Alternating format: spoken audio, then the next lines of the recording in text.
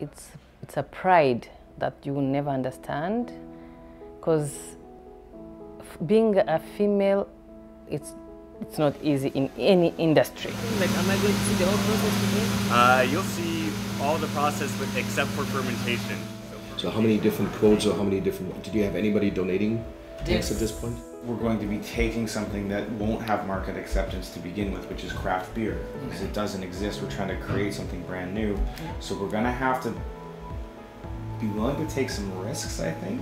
It's getting thicker and thicker. If the government right now is saying made in Rwanda, and part of our niche is that this first craft brewery reflects that commitment to made in Rwanda, the more we use locally produced, then there's truth to our promise, right?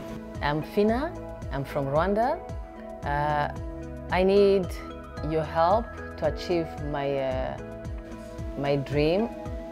I'll be able to open the first female brewery in Kigali. It will tremendously help me to empower the women less fortunate in Rwanda.